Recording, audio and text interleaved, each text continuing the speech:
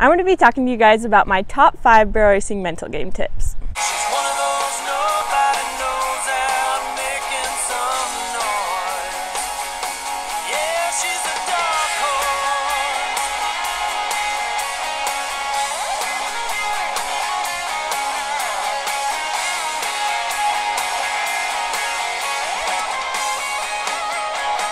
Welcome back, my name is Brianna. I'm a professional barrel racer and I show you guys on this channel what it's like to barrel race professionally, go to rodeos, as well as to help you guys get to that point as well. So that includes tips, tricks, anything I could possibly do to help you guys get there, it's here.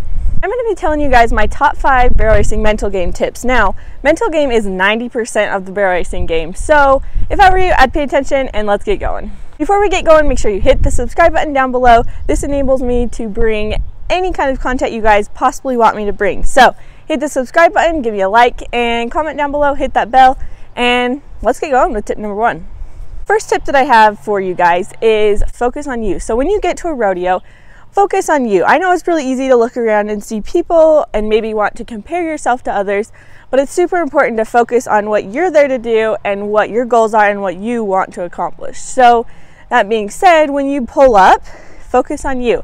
Don't look at other people's rigs. Don't be worried about who has the bigger rig, blah, blah, blah. That doesn't matter. Focus on you. So when you pull up, focus on you. When you get to the warm-up pen, focus on you. When you're making your run, focus on you. That is the most important thing you can do. If you can stay focused on you and what you're there to do, you're going to have a huge, huge, huge success rate. So that's the first tip that I have for you guys. It's pretty simple, but the more you can focus on yourself, the better that you're going to do, and the more you're going to remember what you're there to do and what you're there to accomplish. Okay, tip number 2, the second tip that I have for you guys as far as your mental game goes is use visualization to your extent. So now, like I said, all of these tips are not going to be something that you pull up to the rodeo and you're like, crap, I better do it. These are things that you need to be doing at home before you actually get there. Now, you definitely can practice these without being in the practice pen. You can practice these when you're sitting in school, when you're at work not doing anything, or maybe you're just sitting out here doing chores. So that's the most important thing, is use that visualization to your extent. Now, this is not going to work to the extent that you want it to work at a race. That's why I'm saying you need to take extra time to do this right now. So for me personally, I take 15 minutes out of my day, whether that's, the beginning, middle, of the end, whatever. I take 15 minutes and I visualize. Now, what is visualizing? So visualizing is basically you making a mental picture in your brain of what you want your run to look like. Now, a lot of people that I know are saying, get to the race, visualize, a couple more times what you want your run to look like. At that point, it's too late to visualize. So visualize at home. Take 15, 20 minutes, maybe a half an hour to visualize. The more you can do this, the better it's going to make your run. So what you do is basically, you can sit there, close your eyes, you can hold reins in your hand. You're basically just going to visualize exactly what you're going to do in that run to make the most perfect, beautiful run ever.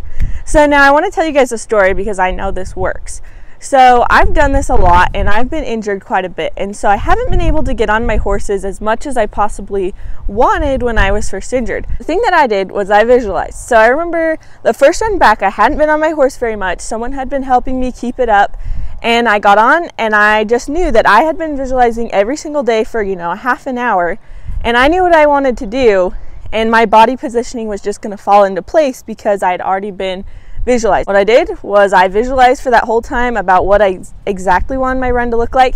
I got on that horse at the race and I actually placed my very first race back after my accident. So it really does work, and this is not the only time that it's actually worked for me. It's worked a whole bunch of times. So you can use this to your extent if you're not getting on your horse as much as you want to, or you're injured, you're coming back from something, or even this coronavirus time where you don't get to ride maybe as much as you possibly wanted to. Use visualization to your extent. So basically what happens with visualization is your body and your brain are going to remember the things that you visualized, and when you get to a run, they're going to just automatically do it because it's already in your repetition. It's already there. Your brain already knows how to do it, your body already knows how to do it, and it's just going to fall back into place and do it. So if you can visualize, that's going to help you a lot, like a lot. Tip number 3 that I have for you guys is when you get to a race and you're pulling in, show up to win. do not show up to just make a beautiful run or to beat this person. Show up to win. Now, winning might mean something different for everyone. Winning might mean, for me, winning the whole race. Winning might mean for somebody else staying on their horse or getting a faster time than they did last time. Winning means something different for everyone. But when you get to a race, show up to win. This is business. We don't get to race just for the fun of it. Usually we're here to race because we want to win. This is important to us and we're here to win. So when you get there, have that mindset of you're here to win, be focused on that, focus on you're here to win, and then be done. Get home, get your horse taken care of, be done. Tip number 4 for your barrel racing mental game is figure out what's holding you back. So this seems like something probably no one really ever thinks about, but figure out what's holding you back. There's a lot of times we get to a race and we make a beautiful run, but we're like, wow, I could have done better. That really wasn't the best run I've ever made in my whole life. I could have done better. A lot of times there's something that's holding us back. So I think for a lot of us, sometimes if we get in an accident, we feel like safety is maybe something holding us back. There's so many different things that could be holding us back, and we need to pinpoint those and take care of them. So for me, I'll give you guys an example. When I first started barrel racing, the thing that was holding me back was I was afraid of coming off the first barrel and my horse running back to the gate. So this has happened to me a lot with the horse that I ran. And it was super unfortunate because this was something that I was letting hold me back. And I had to work through that. I had to figure out how to trust my horse. I had to figure out how to train him better.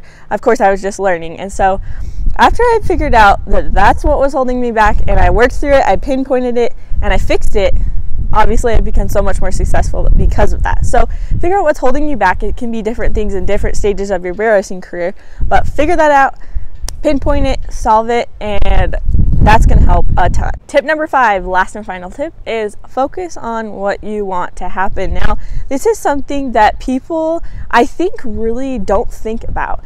Is a lot of times, I'll give you guys an example. Basically, your brain believes whatever you tell it. If you tell it, I don't want to hit this barrel, you're going to hit the barrel. Your brain does not believe in the whole not, don't, or don't do this kind of a thing. You have to tell your brain what you want to happen. So now if I'm going in and I made a beautiful run, I hit a barrel, the next run I make, if I'm out in the practice bin saying, okay, don't hit this barrel, I've got this, don't hit this barrel, my brain is just going to go, okay, I'm going to hit this barrel. And you know, that isn't exactly how it works, but to an extent, that's an easy way to kind of tell you guys. If you tell your brain something, don't do this, it's going to do it. So if you tell yourself what you want to happen, your brain will do exactly that. So like we talked about with visualization, your brain doesn't know the difference between you doing it and you doing it in your brain. So you can use that to your extent. So when you go to a barrel race, tell yourself what you want to happen. Tell yourself you want to make a beautiful run. Tell yourself you are going to make the fastest run you've ever made in your whole life. Tell yourself those positive things that you want to happen. Because if you tell yourself what you want to happen, it's going to happen. Your brain is going to believe whatever you tell it. So if you tell it naughty things, negative things, it is definitely going to do it. But if you tell yourself only positive things, only things you want to happen, that's what's going to happen. So keep that in mind, keep that to your extent. That's a super, super important key to making any kind of thing you want to happen. If you guys have not checked out the pre-run mental game routine, you're going to want to check it out because that's going to take you from this level to the next. So click the pop tag right up here. That, I promise, is going to be a video you definitely want to check out. You don't want to miss it. So if you guys are not already, be sure to hit the subscribe button and I'll see you in the next video.